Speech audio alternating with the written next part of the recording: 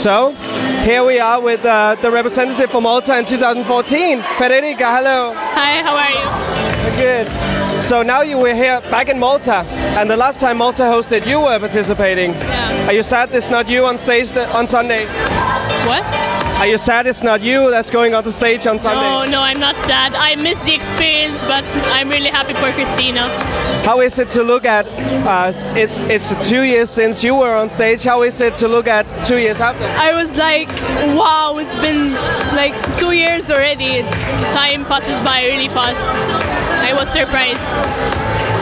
And since you were participating, Destiny won, and now it's Christina this year. Have you given her any good advice?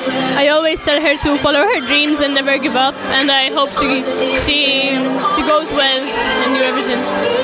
So what are you doing now? Right now I'm focusing on voice technique and more like studying. So yeah, I'm just studying right now. Will we see more from you in maybe in Eurovision someday? I don't know, maybe.